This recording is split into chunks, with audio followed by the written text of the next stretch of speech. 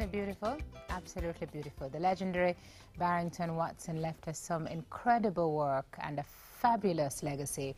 And they say it's in the blood, and I think it's true because his son and his grandson are responsible for some artwork that you're going to see this morning that's absolutely going to blow your mind. So we say good morning to Basil Watson and Kai Watson, who are here with us this morning. Father and son, both artists, sitting with us on the set and displaying their work. You guys have an exhibition coming up, which is the first in a series of exhibitions being staged at the Devonshire coming up. That's this weekend, right, Basil? This weekend, starting on Thursday. Opening night is Thursday night, and it runs through to Sunday, April 5th. Okay, so you're the sculptor, and you are the painter. Correct, yeah.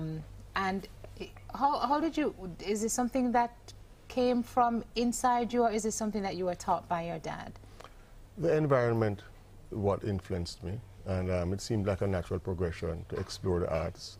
Drawing led to sculpture, and once I experienced sculpture, then I was hooked, and that's it. What about you, Kai? I think just, seeing art around me every day, it just felt like, a normal thing to be doing.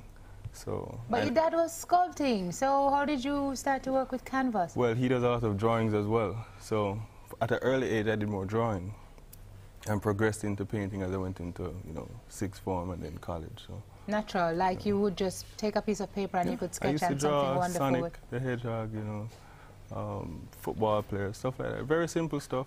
No real ambitions as a young, as a young person. But as I grew up, I decided it was something I really loved.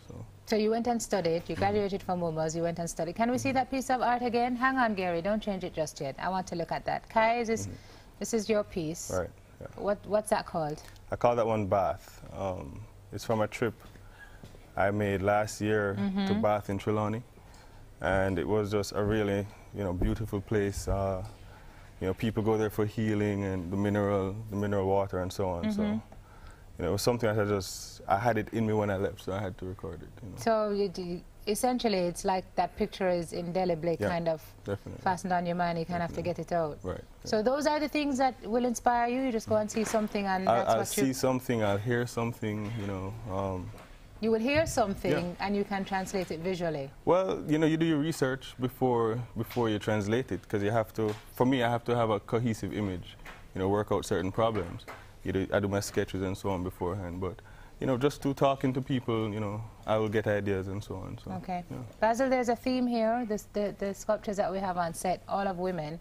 Yes. I gather that's a theme you like to work with, or is this just one particular project that you brought to show? I work almost exclusively with the human figure, and the female figure is my preference.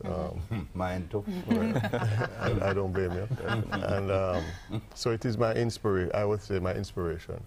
So explore the human figure in different forms, whether athletics or in more intimate poses. Like the one we're looking at now, which is kind of like, is that like seductress, or is that like? It is a seductive, intimate, introspective kind of attitude and mood. And how long would something like that take for you to, a piece like that take for you to do? Well, it goes through different processes, and the creative process might take a week, 2 weeks. It has to be fired and cleaned and mounted and so on. So it goes through different stages and quite labor intensive, other than just the creative process. So sculpture has that element to it where you have the creative side and you have the technical side. How therapeutic is it? It seems to me that, one, if you have the ability, which clearly you do, but if you can mold these pieces and almost give them life, does it? Do you disappear from almost the planet and its difficulties while you're working? Everything has to melt away once you're focusing, and you have to live in the now.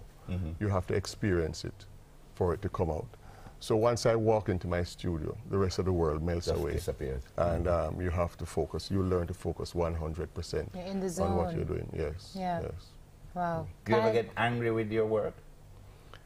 No, not anger. I get frustrated, and you channel it into trying harder, or sometimes you have to shift your energies and approach it in another way. If I was thinking about, you know, I've dabbled and I think I have the ability, what should I do?